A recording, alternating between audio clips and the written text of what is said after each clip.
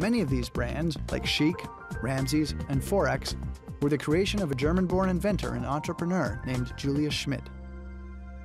He was one of the most successful condom manufacturers, and he's also one of the ones that lasted.